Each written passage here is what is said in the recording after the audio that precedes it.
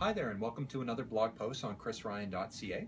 I'm sitting here with Stephen Ling. He's a friend of mine, and he's a lawyer here in HRM.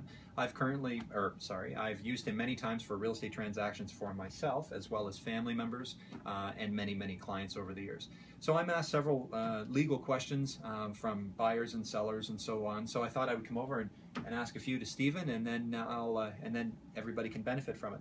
So one of the questions that I'm asked about on a somewhat regular basis are, what are the requirements for property insurance when someone's going to have a mortgage? Well, on all mortgages, they have covenants in there that the person getting the mortgage from the bank has to meet.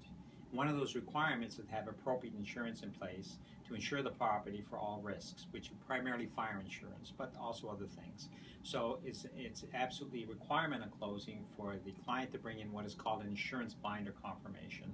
And that's a standard document that all the insurance agents and insurance providers in the city and throughout the country would know what it was. It would have a standard mortgagee endorsement clause showing the loss payee on the fire insurance to be the bank that they're using. So they're basically they're securing their asset. They're securing their asset and securing the bank because they've covenanted with the bank they'd have the insurance in place. Right.